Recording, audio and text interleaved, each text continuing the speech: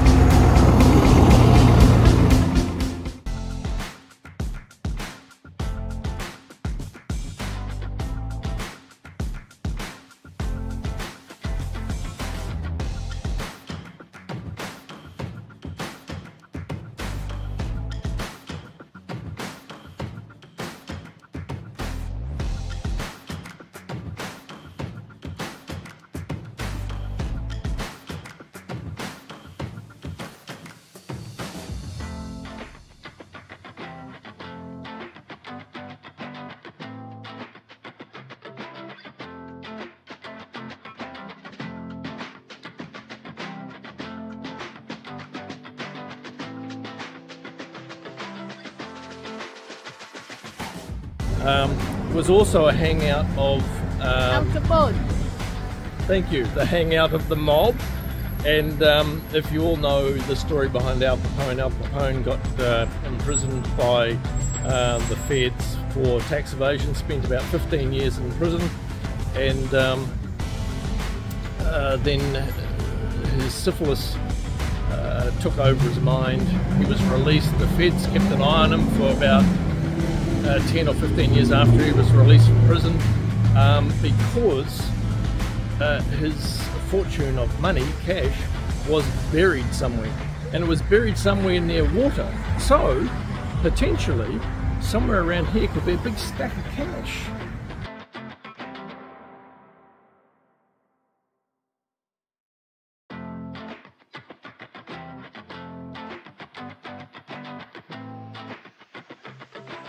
In Hot Springs here, they have these little fountains that a lot of people come along with their water bottles and they fill their water bottles up. Really interesting. So we've seen about 3 or 4 of these already. Way over in the background there, this majestic building here is the Rehabilitation Centre. And I'll tell you a bit more about that when we get up a little bit closer. Okay, behind me is effectively the Hot Springs Rehabilitation Centre. This has been closed for what, 4 years. Hopefully won't be demolished.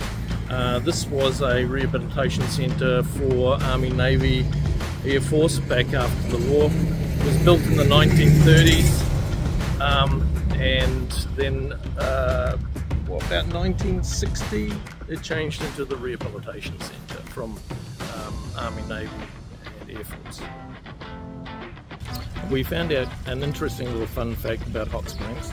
Now most people know President Bill Clinton came from Arkansas. Well, apparently he actually came from Hot Springs, and back in 1963 another famous president, which was JFK. Now JFK, I presume, momentarily before his assassination. So we've got a photograph of JFK and a young Bill Clinton, which I'll put up right now.